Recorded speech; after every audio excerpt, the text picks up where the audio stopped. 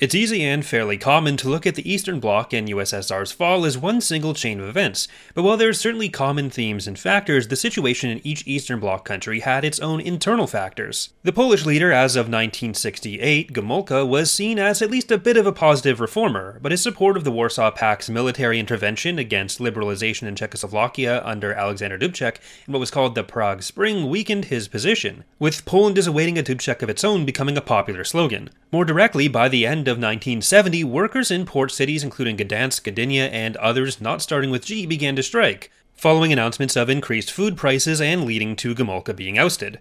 By July 1980, following even more price hikes and strikes, an electrician named Lech Walesa at the Lenin shipyards in Gdansk led 16,000 workers in forming a new trade union, winning a new right to organize separately not just from employers but also from the government, naming this new union Solidarity. The Kremlin called a Solidarity conference in Gdansk an anti-socialist and anti-Soviet orgy. In December 1981, Solidarity was banned and martial law was imposed by Polish Secretary Jaruzelski, moving the organization underground.